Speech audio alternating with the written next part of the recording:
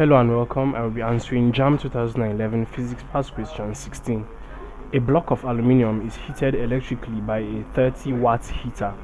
If the temperature rises by 10 degrees Celsius in 5 minutes, the heat capacity of the aluminium is A. 100 joules per Kelvin, B. 200 joules per Kelvin, C. 900 joules per Kelvin, D. 90 joules per Kelvin. So in this sort of question, what you need to remember is heat supplied is equal to the heat gained.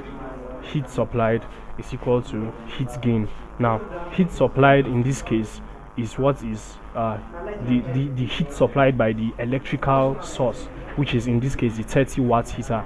So the heat supplied will be equal to P times T, which is the power of the heater multiplied by the time it was heated for, and this is equal to MC theta. Heat gain is equal to MC theta. So M is the mass of whatever is given to you, C is the specific heat capacity, and theta is the heat change or the heat gain. Okay, now what you have to get is the heat capacity, and that you can re-express this as P times T is equal to C theta, where C is equal to MC. Okay, so C of course is the heat capacity, while MC together is the specific heat capacity.